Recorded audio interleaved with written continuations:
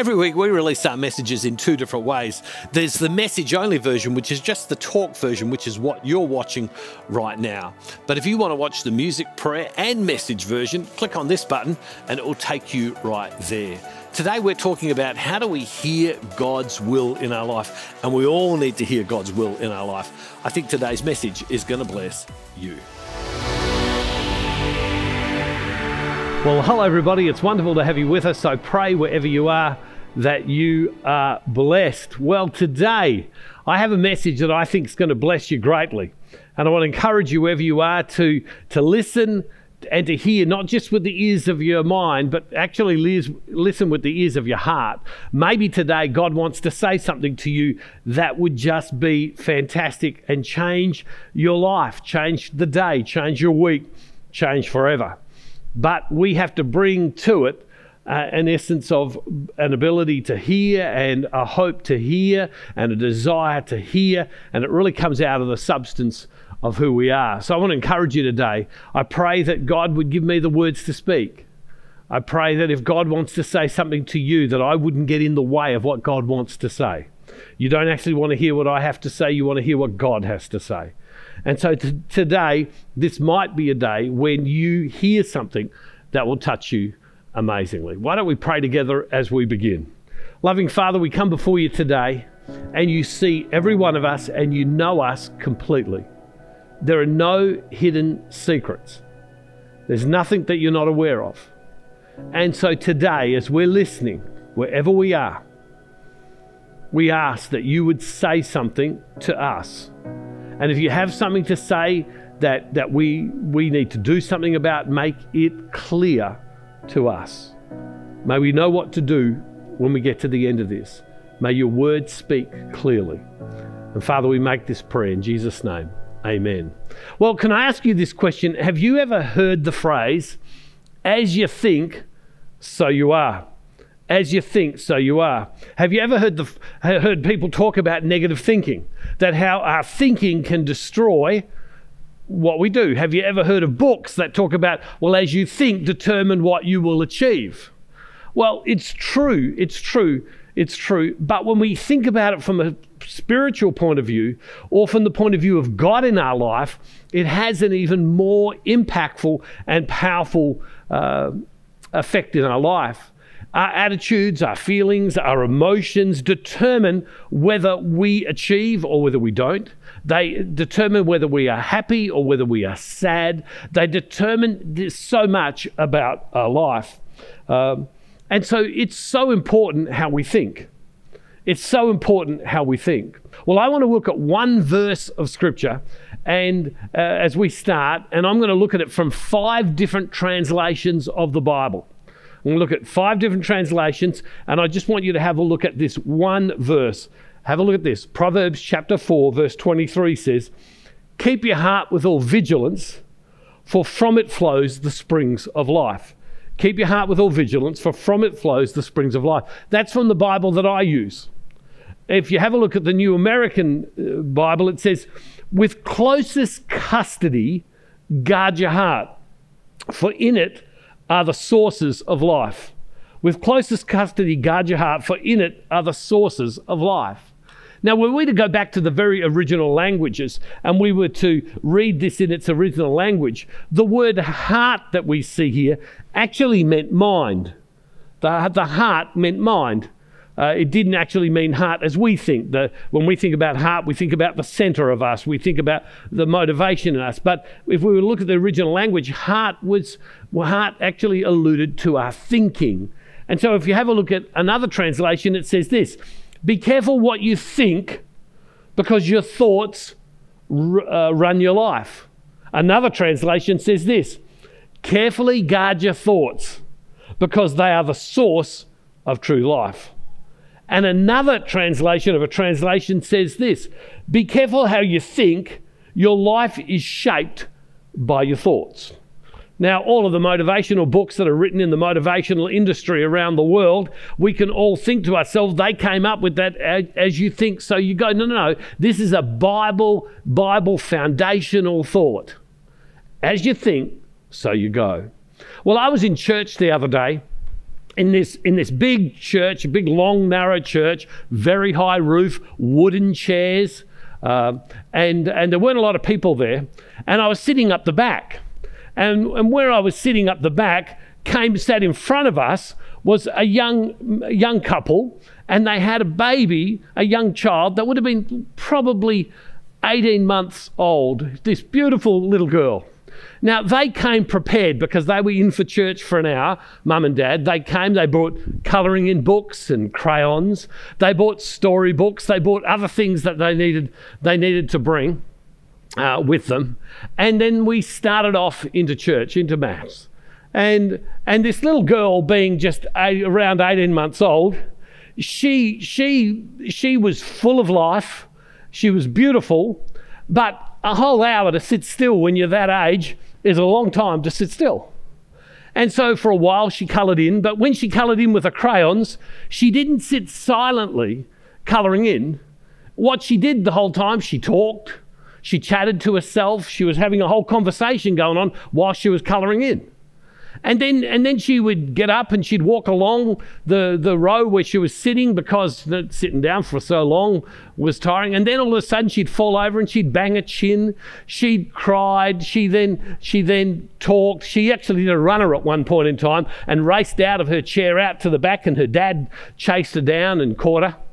And then there were times when she got really quite loud, and there were times when she was looking at other people, pointing at them, laughing at them, and she was just doing what you do when you're 18 months old. And want to know something? Virtually no one in the entire church knew she was there. No one was distracted by her. No one was not able to concentrate on what was happening in church, because this little girl, who was looked after by her mum and dad very well, they were clearly excellent at what they were doing, very well, was just being herself. But what I noticed is the longer that church went on, mum and dad were kind of having a little bit of a meltdown occasionally. Because every time she would be doing colouring in, or she'd come and talk to them, she'd just talk in her little 18-month-old voice. And in a big hollow church with a high roof, it's got a kind of a wooden floor. That sound, you can think, is so loud that it distracts everybody. No, it didn't. I looked around. No one was even concerned about it, but they were. And so to the parents, what they probably thought was, every time our daughter is talking, it's like someone's got out all the crockery and all the cutlery and are slamming it down, and it's making that sort of noise. The parents probably thought, this is like this is just so loud, as if she's on a megaphone. But I looked around. No one was distracted whatsoever, but mum and dad. But mum and dad who were distracted because they thought their little girl was making a noise. But the truth is, everybody else had blocked it out. We all know what it's like to have children around. And when she did get a little bit too noisy, they picked her up, they walked her out the back for a couple of minutes, and then they brought her back. Rosemary and I often talk about the fact that we had 5 children in 6.5 years. It was like a daycare centre. When we went to church, Rosemary jokes for a lot of the time, and she said, for 10 years, I ended up walking in and out, and spent so much time down the back. But want to know something? It was only once ever when someone behind us did say to us, you shouldn't bring children to church. But in all the years, we'd only ever heard that once. That's not a normal comment. And sure, children can be distracting at times, but she wasn't running around. These parents were fantastic, but because of the way they thought, it depleted how they were going. And so what happened was, towards the end, they packed up their stuff and they walked out before church ended.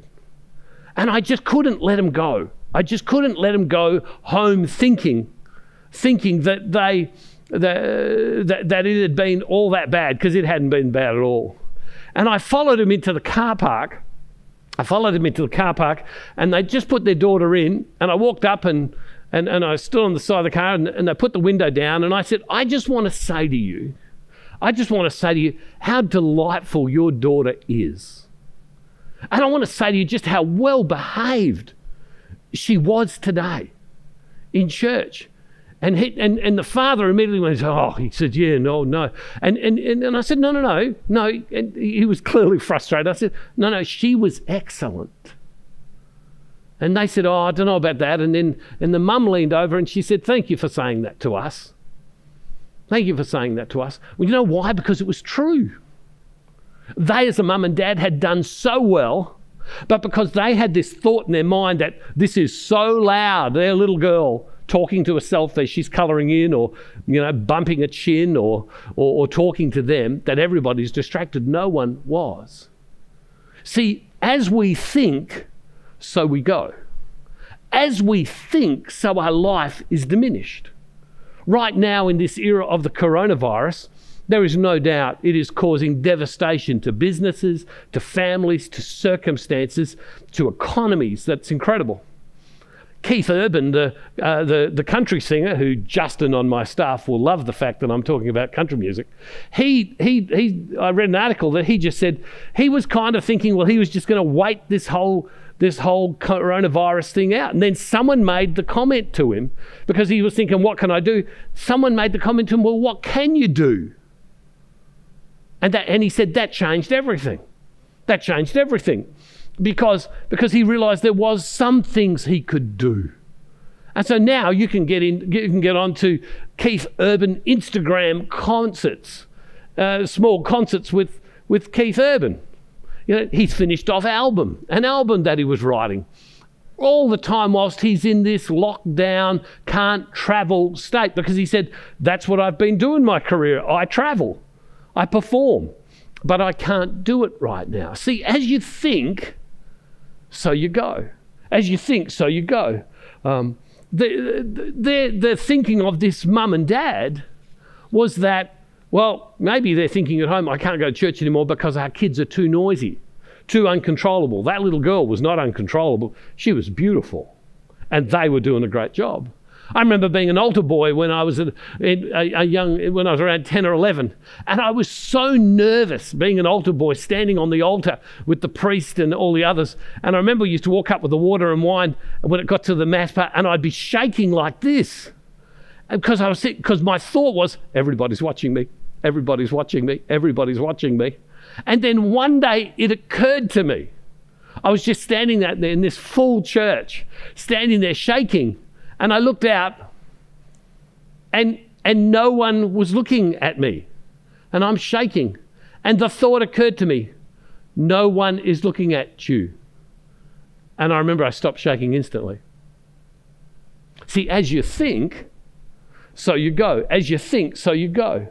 See, there are so many of us that we feel tired, or we get bored, or we get worn out, or we lack energy in certain areas, all because of how we think. All because of how we think. And it leads to a feeling of being negative, maybe even lonely, even isolated, wondering if anybody even cares about us, because we worry about what people think and about how we think. Sometimes we end up in jobs that we have to stay in. We have courses of universities that we've got to see to the end. There are children that we've got to care for day in and day out. We're in marriages that sometimes aren't all that fulfilling. We attend church, on and on. We do different things that we've got to do. And often our thinking dictates whether we're happy or sad, whether we're stuck or whether we're not. Negative thinking or even incorrect thinking can rob us of life. Negative thinking, the wrong way of thinking, seeing the world half empty, the glass half empty instead of half full, or even just having wrong thinking about something, wrong thinking can deplete us. How do we change our thinking? How do we change our thinking so that we can change the world and change our world? See, when we change our own thinking, what happens is we affect other people around us. I hope I see that young married couple again. I don't know their names. I hope I see them again.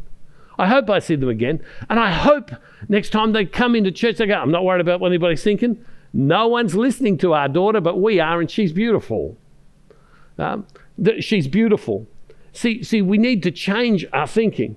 So how do you repair your heart when your thinking is damaged? And you might say, why do you have to repair your heart? Because our heart, if we think about it, the center part of us, who we are, Jesus consistently said what comes out of your mouth is an indication of the substance of who you are within. Is that we so often our thinking dictates what comes out. Our thinking dictates how we behave. Our thinking dictates the kind of way we relate to other people. And so we can treat other people poorly. We can affect our marriages. We can affect our relationships, our business, because of the way we think. But if we can repair our thinking, if we can transform our thinking, if we can mend our attitudes, if we can replenish our inner core, if we can, and we can change our life and the life of so many people around us, and even so many people who are living with us. I recently read a very sad statistic that here in this era of the coronavirus, that the divorce rate is much higher in many countries. I've also read statistics that say that domestic abuse is much higher than it has been in a long time right now, where we are. And so much of that is linked to thinking, is linked to being able to see our future, is linked to be able to see what we can do, what we can be. So much of that is linked to maybe things in our past when we've experienced defeat, disappointment, or when we've made stupid mistakes. And let's be honest, many of us have made mistakes, and some of them have been stupid, you might say. Well, in Romans chapter 12, verse 2, have a look at this on page 1054, if you read the Bible that I read. It says this.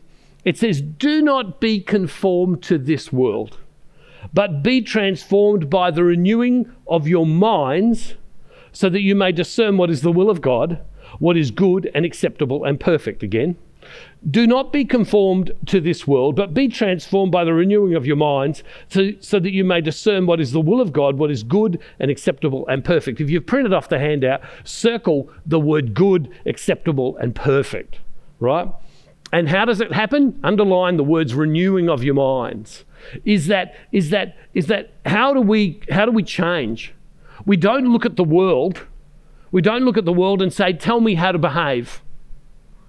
We don't look at the world. We don't look at circumstances. We don't listen to the person in church who says, you shouldn't have brought your children to church, Bruce and Rosemary. They make a noise. You know what? Little children make a noise. That's what they do. And that's okay. And there are times when that can go too far and you do need to take them out, absolutely. But a lot of the time, they just make noise and people learn to block it out. But if you conform to the pressure of the world, your peace will be robbed. If you conform to what other people say, if you conform to the complaining individual, your peace will be robbed. Your peace will be depleted. It says, do not be conformed to this world, but be transformed. Transformed, highlight that word, by the renewing of your mind, so that you may discern what is the will of God, what is good and pleasing, acceptable and perfect. See, in our life, we're all trying to figure out what are we meant to do with our life? And what are we meant to be doing with our life now? And how are we meant to be behaving right now? In other words, what we're trying to do is discern, using my language, the will of God. Because God has a will for each of us at every stage of our life. Right now in my life, I've had my time of having little children. They're grown, gone, they're having their own little children right now. Right? And so God has a will for me now that was different than when I was that young married couple in church the other day. This will that God has for me now is to do what I'm doing right now in my life and where I am right now. And so being transformed is of our mind is in order to find God's will now. And what are you trying to find? You're trying to find what is God's will for you right now that is good, that is acceptable, and is perfect. That's what we're all seeking to find. We're trying to find what is the good, acceptable, and perfect will of God for us where we are right now in the circumstances where we find ourselves. And so if you're affected by the coronavirus, right now, God's got a will. And what right now God wants is for you to find the good, acceptable, and perfect will. What are you meant to be doing? How are you meant to be responding if you're affecting you right now? So I want to give you three things of how do we remain in this constant state of seeking God's will? How do we remain in this constant state of seeking God's will? Well, the very first thing that I found is that I read the scriptures. Now, this is a complicated book. Let's be honest, it is. Parts of it are very easy, and you can read it like a novel, or you can read it like a story. You can read it like a child, or if you learn how, you can read it like an adult. And I'd love to help you read it in a way that it speaks to you. It says in Psalm 119, verse 105, it says, "Your word is a lamp to my feet and a light to my path." The Bible gives wisdom to us. As you think, so you go. The Bible. The Bible gives wisdom to us. So if you're trying to think through what is God's perfect, acceptable will, what is God's good, perfect, and acceptable will for me, the scriptures are an amazing place, if you know how to read it, to help you find that will in your life. The second thing that we need to do is how do we remain in a constant state of seeking after God's will, is we have to protect our mind, which leads to our heart. We have to protect our mind, which leads to our heart. You have to protect what you think. Sometimes every day I read 3 different news services to read the news. I like to read from different countries. I read 3 different news services in order to try and get a balance on what's happening in the world. I actually like reading different news services that are opposed to each other and have different political perspectives in order to get a greater balance of what it is. But there are stories that come up in the media. There are stories that come up in your feeds, whether you're following Facebook or Twitter or Instagram, where in the news.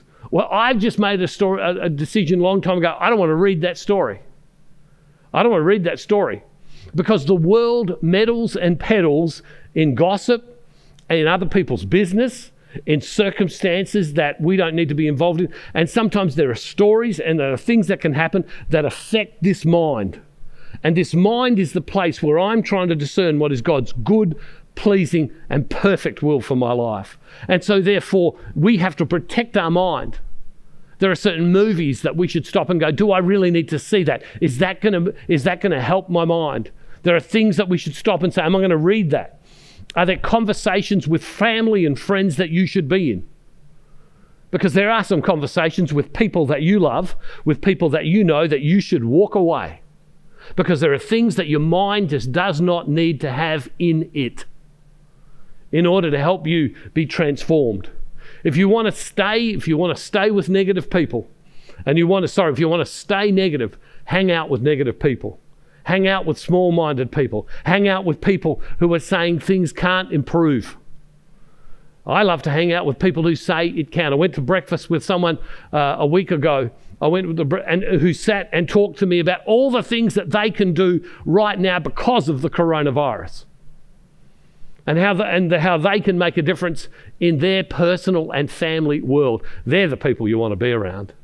You want to find books that tell you about what you can be.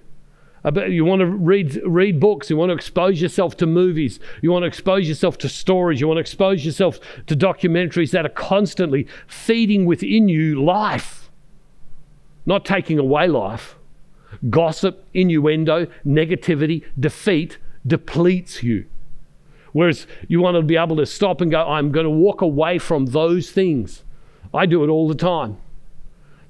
And that leads to the third point. Is to protect our mind, is to guard our mind. Guard our mind. So I protect it, but I also guard it. I protect it. I make sure that I discipline it to make sure that I don't allow it to go to certain places.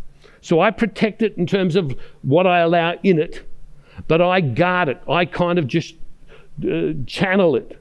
Guard it, channel it, whatever word you want to use, in a particular direction. Have a look at this from Philippians chapter 4, verse 7. And the peace of God, which surpasses all understanding, will guard your hearts and your minds in Christ Jesus.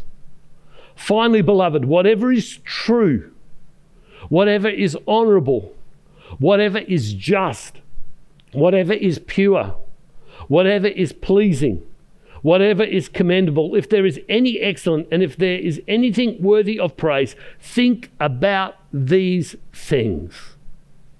Think about these things. So you protect your mind by what you allow in, you guard your mind or channel your mind by what you allow yourself to put your mind to. Put your mind to. Because we want that perfect will. We want the right mindset, not the wrong mindset. Not the wrong mindset, right? You might ask yourself, well, how do I do that protecting and guiding thing? You might ask yourself 5 questions. Ask, who am I pleasing when you're making a decision or a way you're behaving? Who am I pleasing? Who am I pleasing? Why am I doing what I'm doing? The other thing that I've found that helps me transform my mind and helps me protect my mind is that when I find myself in a particular pattern of thinking, is that you have to catch your thoughts. Why am I thinking that? Oh, is that what it was like? Why am I doing that? If you listen to me speak often, I fall into the habit sometimes of saying, you know. I used to be very bad at it. And I never knew I said it at all. I never used to know that I'd finish a sentence by saying, you know. And it's a terrible way to listen to a talk. And the only way I found it was because some time ago, someone gave me a CD. And I put the CD in my car and was listening to myself, this CD of myself, which I don't listen to all that often. And I was listening to it just in the car of a talk day. And I kept saying, you know. I never knew I did. And I'd finish talks and I'd listen back, and all of a sudden I would say it so many times. The only way that I was able to catch it was I was able to do this 4th thing, was that I asked someone who loves me to point it out to me. Because we have these things called blind spots. We don't see how we think. We don't see when certain things come up, how we get scared, how we get frightened. We don't see when certain things come into our life, how we behave. And sometimes we need others to point out to us and say, did you see that? For example, I've used this example before. My mother was English, and I come from a family of 5 boys. My mother had this hospitality thing like the English do. That's beautiful. And if anyone ever visited our house, Mum would feed you. Mum would feed you, Mum would give you something to eat. And when my 4 brothers and I would sit in front of the television, Mum would come along and she would inevitably give us something all to eat. Being 5 boys, we were always eating. And it wasn't until I got married that Rosemary one day said to me, she said, have you noticed whenever you sit in front of the television, you eat? Now that was okay when I was young and skinny and active, but then over the years, it's better that I don't eat in front of the television. But I didn't know why I was eating. See, I had these habits that I never saw if it was not for someone else. And then finally, the other thing that I've found that helps me change my mind is this, is review your day. At the end of your day or during the day, ask yourself, how'd you go this day? I do that in prayer. I do that in prayer where I've got to catch my mind. I've got to catch my mind. And I have to stop and say to myself, why am I thinking that way? How am I thinking that way? Who am I pleasing in that thinking by reviewing my day? Why am I doing that? And catch myself in the midst of it. And it transforms us. See, if you change your thinking, you'll change your life. If you change your thinking, your life will change. You'll be happier. Everyone around you will be happier. You'll achieve far more. You'll be far more successful. The people who love you will love being with you even more. And in the end of the day, you'll be happy for this reason, that you'll be able to say, as I have sought God and transformed my life, I've been able to figure out what is good, what is perfect, and what is pleasing to God in my life. Hey, today, I pray that you would have an attitude that would transform you to be greater, better, more powerful exactly in the place where you are. So to all of you who have little children and you go to church, yeah, there's a time, no doubt, when they get too noisy and you take them out. But most of the time, they're fine, just the way they are. Beautiful. Everybody else has blocked out the sound of their talking when they're doing their colouring in. They've blocked out the sound of their singing. They've blocked out them walking up and down the pew or the chairs. They've blocked it out. It's you, Mum and Dad. It's you whose thinking is everybody can hear, but no one is. We do that in so many areas of our life, in our marriages, in our friendships, in our careers, in other circumstances. And if you can catch your thinking, if you can change your thinking, your life will change. If you can change your thinking, your life will change. Loving Father, we thank you today that you love us. Allow us, Lord God, to change our thinking in order to do your perfect will in our life. And we give you thanks and we give you praise. In Jesus' name, amen. A couple of days ago, I got an email from a lady who had ordered a book from us, but for some reason it hadn't turned up. And whilst I don't normally answer all of those messages as our team do, I made a decision that I would give this person a call. And so I called them. And it turned out to be a lady who was 91 years old. And she wasn't sure she'd filled out the forms correctly to get the book that she was after. And we got into a lovely conversation. And she said to me, she said, I heard you give a talk in 2012. And she said, I want to thank you because my life is now filled with God. It's filled with the Holy Spirit because you came to where I was. And I remember being so surprised and so shocked because, to be honest with you, I'm not sure I remember ever having met this lady, but she remembers.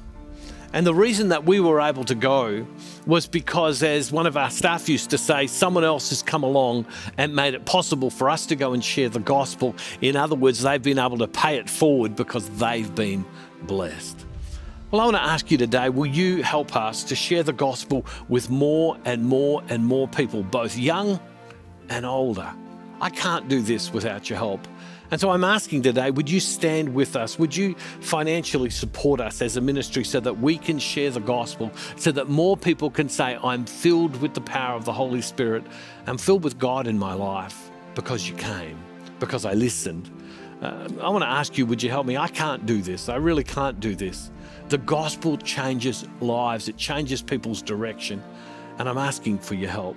Would you go to the Give tab, or would you go to this address online and help us? I call everybody who gives a faith builder to everybody who gives on a weekly or fortnightly or monthly basis, and you've set up a way to do that with us. I call you our faith builder partners. You are really the ones that make it so possible for this to happen and to be able to be confident that we can share the gospel with so many people. It changes people's lives.